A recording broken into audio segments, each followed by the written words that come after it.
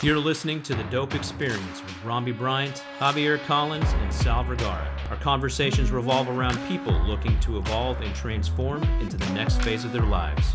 We're here to help them navigate this journey by developing one's perspective every day. Gentlemen, good afternoon. We are finally here, live and kicking. After all these months of discussing it, it is nice to see all of our work come to fruition.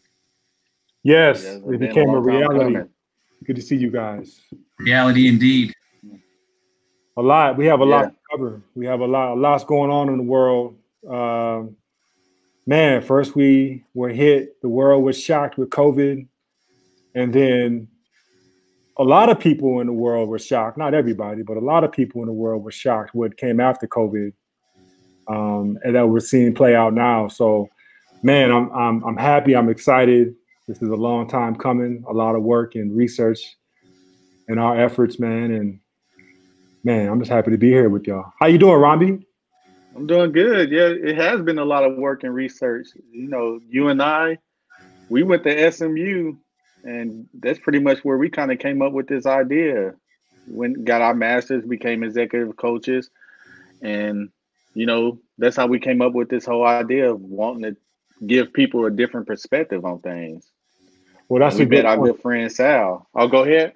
No, that's a good point, because a different perspective is exactly what is needed, because the world is different. The world is no longer the world we knew, and the world to come is not the world we know now. So a different perspective. Yeah, Sal, why don't you go ahead and break down the title? Well, the D.O.P.E Experience, and you know, we collectively wanted to be part of this show as an extension of what our conversations are when we're together. We all bring very diverse backgrounds. I'm the only non-athlete on the show. And we've got different backgrounds. We've got different experiences in life that we can bring to the table.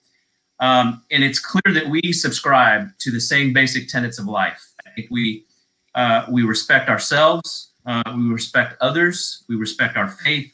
We love our family and our friends.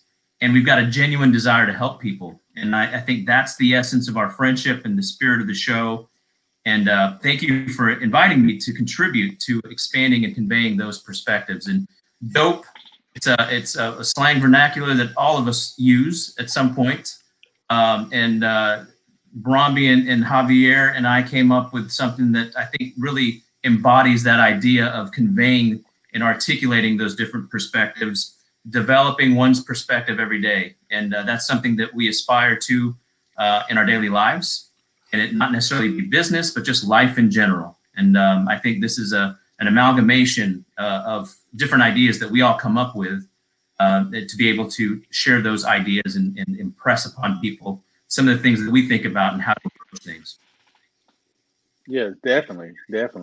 And, you know, I had football that kind of helped me because, you know, I was a bit sheltered. I didn't leave Oklahoma. And Oklahoma is a little backwards when it comes to certain things. And I only saw things, you know, with the lifestyle I grew up. I mean, I can kind of get into my story on that. You know, I was born in Oklahoma City. My mom was a drug user. My daddy was a dope dealer. Funny, dope dealer. And they didn't raise me. I was raised by my aunt and uncle. And my grandparents kind of just took care of me financially. But early on, I took an ACE assessment. And the ACE assessment is what they call adverse childhood experience. And if you score a 4 or higher, you consider a high risk. I scored an 8.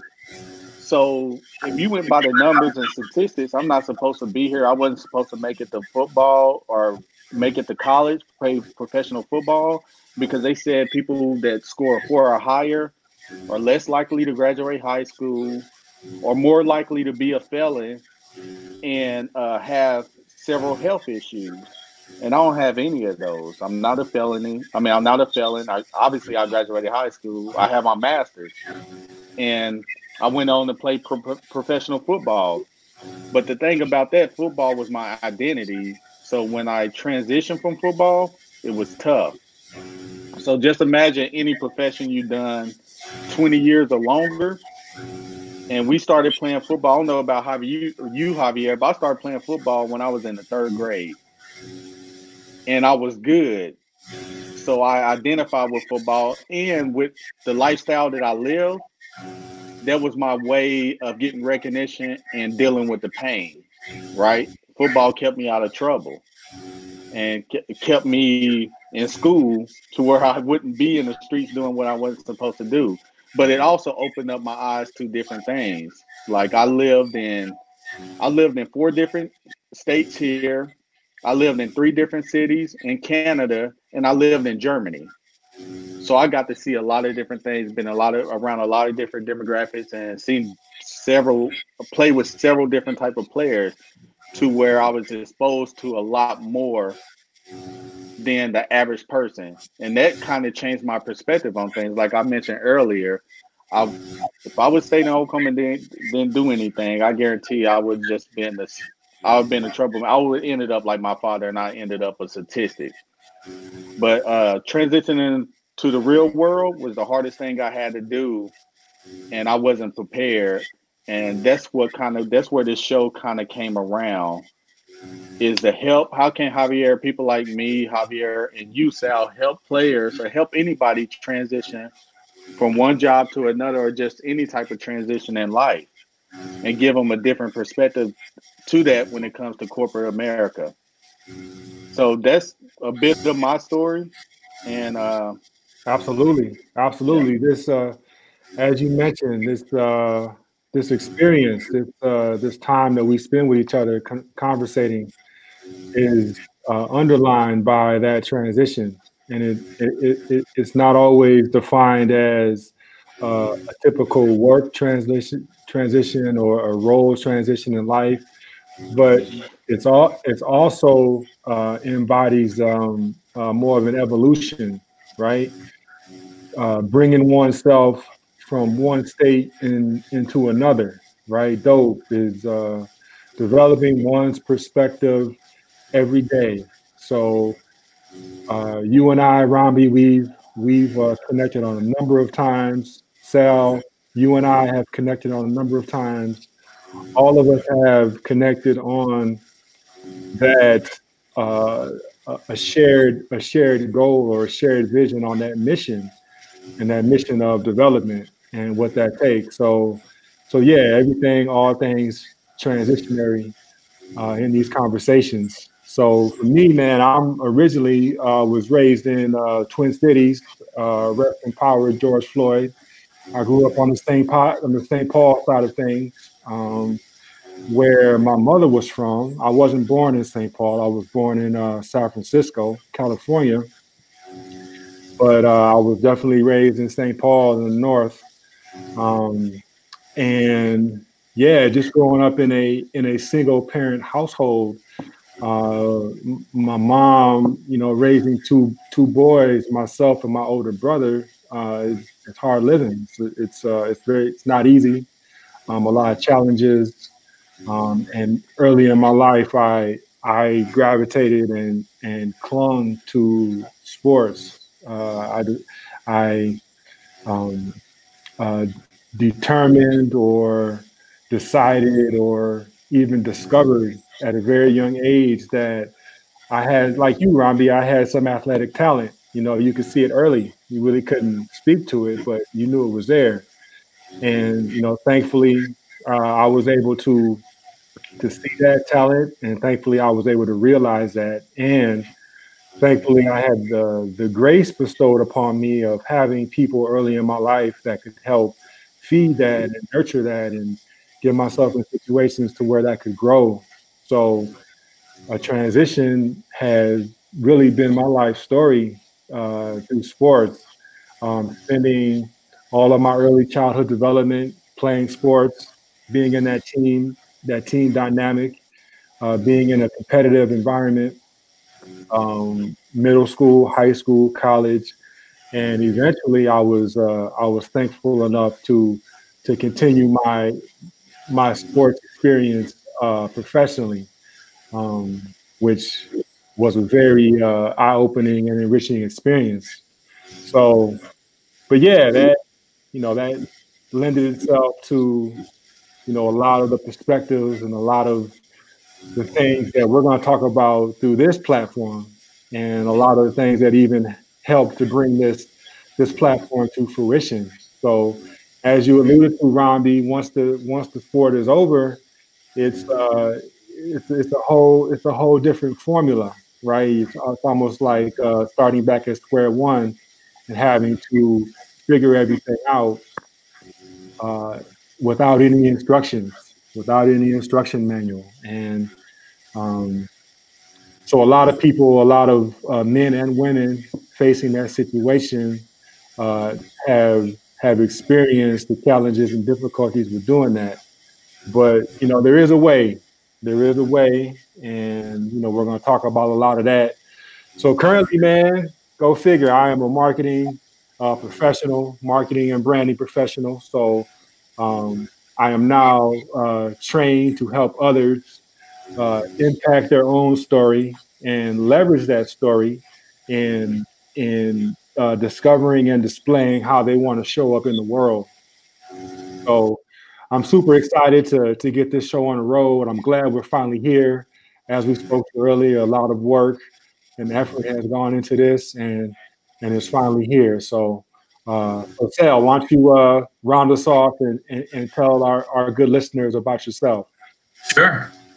First off, I've never admitted this to you guys in public or even in private, but thinking about just a year ago when we met through a mutual colleague, I geeked out. I mean, I told my wife, I'm like, who would have thought in a year that I'm hanging out with two professional athletes? And that just never entered my mind that I would ever get to this point of being friends with you guys. And so I'm geeked out inside. You guys don't see it very often, but speaking of, you hold it well. I appreciate that. Speaking of different perspectives, my parents are immigrants from the Philippines. So I'm Filipino and I'm Asian. And so this whole idea that you guys brought up of developing one's perspective every day really resonated with me. And after the birth of my sister in Seattle, where my dad was helping design the 747 and 737s with Boeing, that's how they came over to the States. They moved to LA, and eventually they moved to Pascagoula, Mississippi, where I was actually born. I was born here in the South. And he helped develop and design amphibious warships for the Navy. And so I wasn't even a year old. They moved to Houston, and I've lived here in Texas for the past 47 years. And so, you know, I'm a proud Texas Aggie graduate of 1994. I'm a husband. I'm a son. I'm a brother to a wonderful sister. I'm a funkle, a fun uncle to my.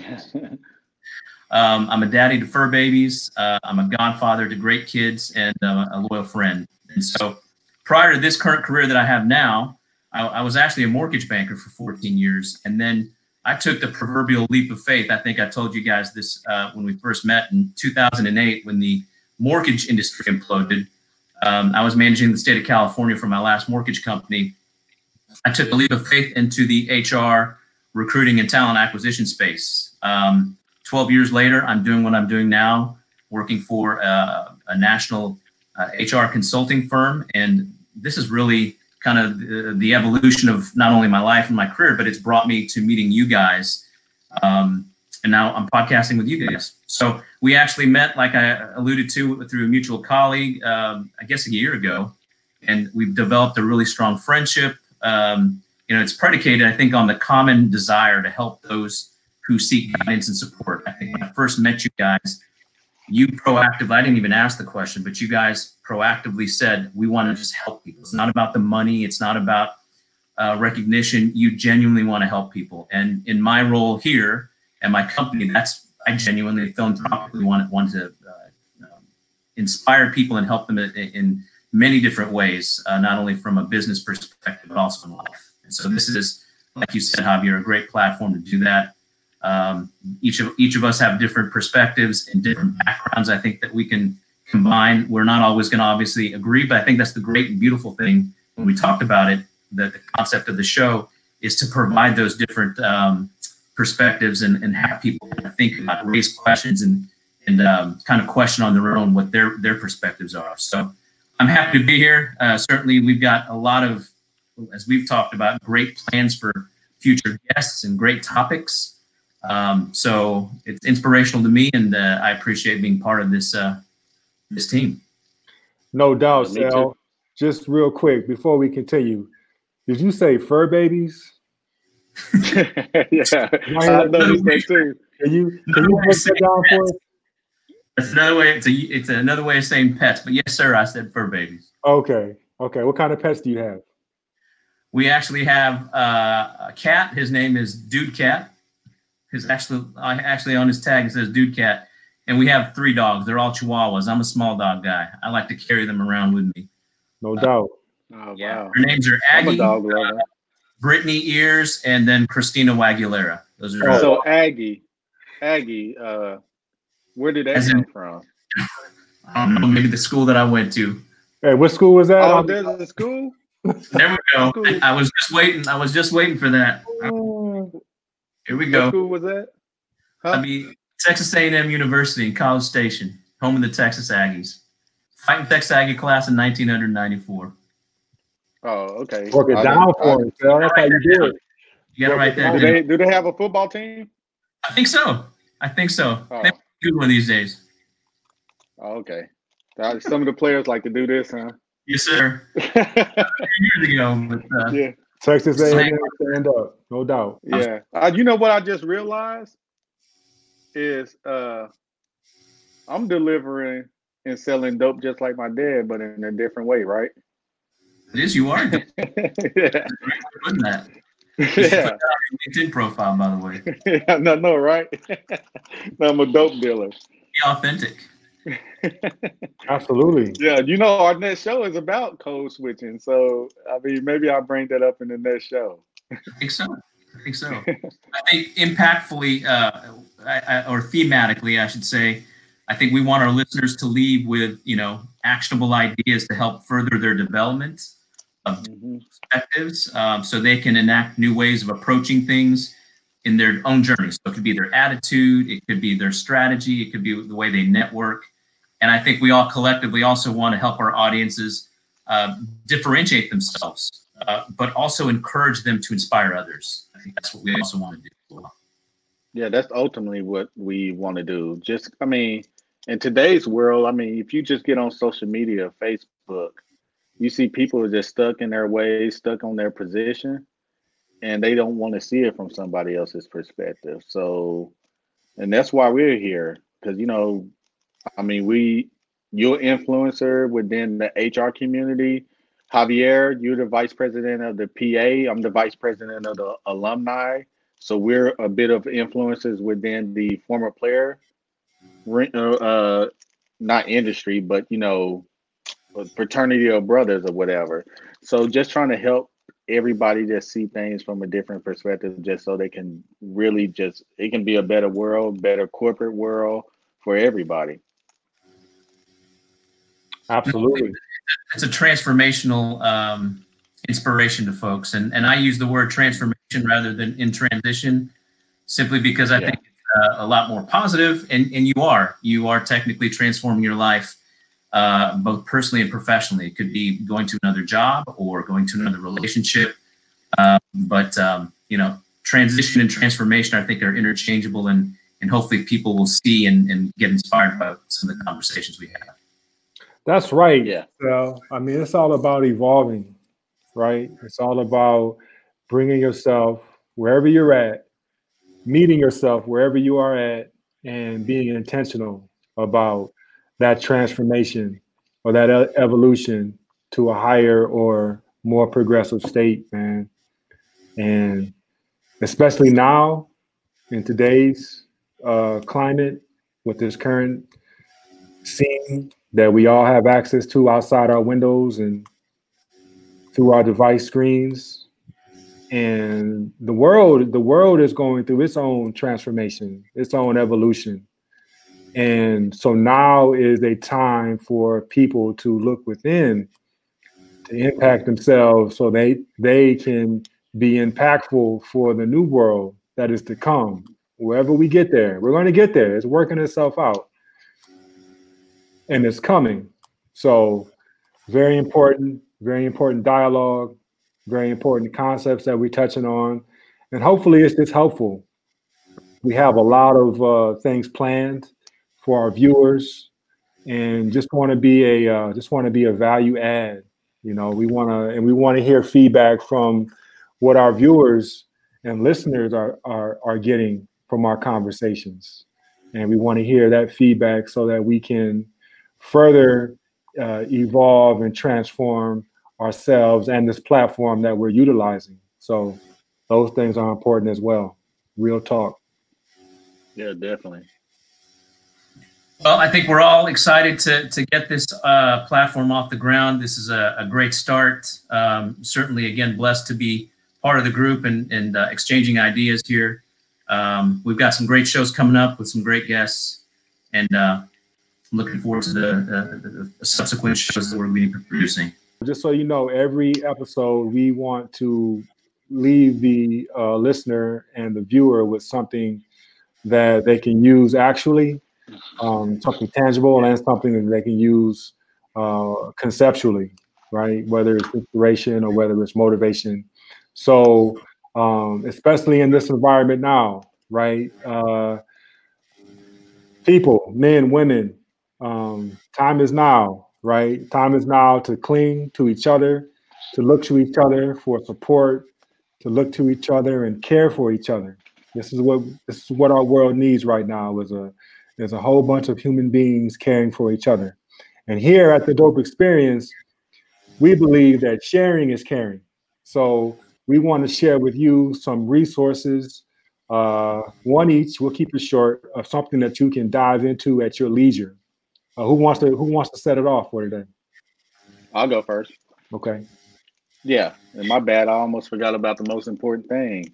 Uh, Back. yeah, so a book I recommend that I read, and I read it in at SMU in one of our programs, Dr. Bonner. We had to read it for one of his classes, and it's called the Leadership Pipeline: How to Build Leadership Powered Companies. And I wish I would have read that while I was playing football, because it tells you about every level from a low level manager all the way up to the CEO, what to expect, what to look for, and how to be a better leader, and how to develop leaders.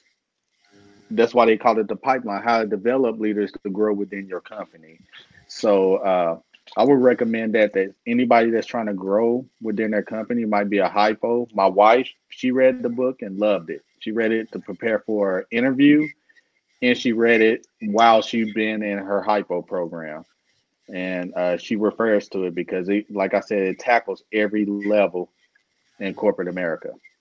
So it's called the pipeline, the leadership pipeline. What's the author again? I don't know the author. I was looking for the book, but I have the title. Is that I don't know the Jocko? author. No, it's not Jocko. Okay. No, not Jocko Willett. But yeah, Dichotomy of Leadership, Extreme Ownership, and those books, those are great books as well. Awesome. I'll go second here. Mine is Leading with Gratitude by Adrian Bostic and a new friend of mine, Chester Elton, both authors. Chester is an executive leadership coach. He and I connected a few months ago, and he sent me a copy of his book. Like Romby's, it does impact the way people lead. It literally is leading with gratitude and changing your mindset. It's effective and it's applicable for high potential leaders who are currently in seat now and want to optimize and change the way they approach leadership in a much more gratifying way. So lots of examples in there. It's an accumulation of different studies and different interviews they've had with different companies across different verticals and corporations and industries. So Leading with Gratitude, Adrian Gostick and Chester Elton. Very good. Very good. And that's I think that's Ram Charan. Yep. Ram. Yeah, that's who it is.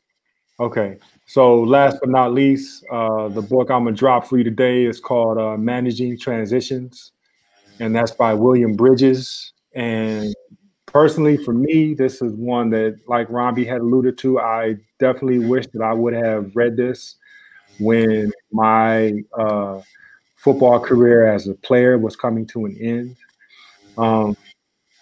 So what I like about it is that while he frames the conversation in a organizational corporate type of setting, there are tons of principles and tools that the reader can use that do not have to be applied to a traditional organizational or corporation setting. I really appreciate that. Just allow the book to sort of meet you wherever you're at, if you decide to consume it. And what I like about it as well is that it gives a real tangible formula framework, breaking it down to a science, gamifying a transition. So take out all the guesswork, take out all the mystical information, and just give you exactly what you need to get you exactly where you want to go. So that's Managing Transitions by William Bridges. William Bridges. Good. William Bridges. All right. I think I read that book in organizational change management. I'll have to go look at my syllabi, see my syllabus and see. Yeah. I think I read that book. I think it was. Was that? Were did you have to read that for one of your classes at SMU? Yeah. Okay, I'm pretty sure. That's where I first learned about it. Yeah. But it's interesting. You mentioned going, SMU. That's my second time going back. And it's just having going through the college process once, during the college process age, and then circling back, going through it again. That is a whole another eye-opening experience. That, man, we can probably do a show about that, right? Going back to school. Yeah. Having to sit in class. Like having to sit in class with 19 and 20-year-olds. Right. And here I am. Right. When I started school, I was 38. Right. Yeah. So, yeah. You were a young man. And like me too, man. I'm in my late 30s as well, man. So I'm in my mid to late 30s. That's why I like to say mid to late 30s. Yeah. Y'all don't want to know how old I am, so we'll Hey, Sal. So Texas A&M, is it a 2-year college? No, I think that it's a 4-year degree. Okay. It's new though. All right. It's new. So you do not look a day over 41. I appreciate it. It's called short hair color. Oh man, you kidding? Whataburger and Dunkin' Donuts, a good dosage of that. That helps as well. Keep you young. You've been keeping up with the clean shave during the quarantine. As you can see, I'm proud of my quarantine. I couldn't get to you guys. It would take me about 8-10 months to get something even close to that. So I didn't want to compete. No doubt. We appreciate that. Sure, not a problem. Yeah. All right. Well, it looks like we're coming to an end. So to our listeners, now it's time for you to go be dope and give hope. Y'all take care. See y'all next time. Thanks for tuning in to this episode of the D.O.P.E Experience. Our hope is that you're left with a new perspective to formulate a blueprint of growth and transformation. Make sure you subscribe to us on Spotify or wherever you consume podcasts. Stay dope.